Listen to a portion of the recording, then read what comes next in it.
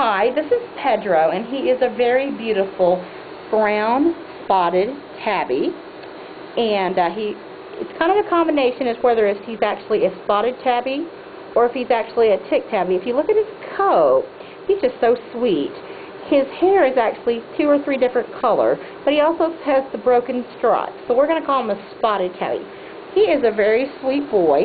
He's going to be neutered next week, and he was kind of out wandering on the street. He's kind of shy today, but he's going to be a great lap cat, and he's looking for a wonderful family to move on to his forever home to.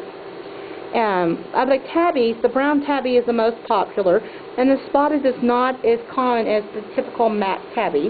And Owasso Feline Rescue has lots and lots of beautiful cats. We have one for every one cat in every color that you'd ever imagine, so please check us out.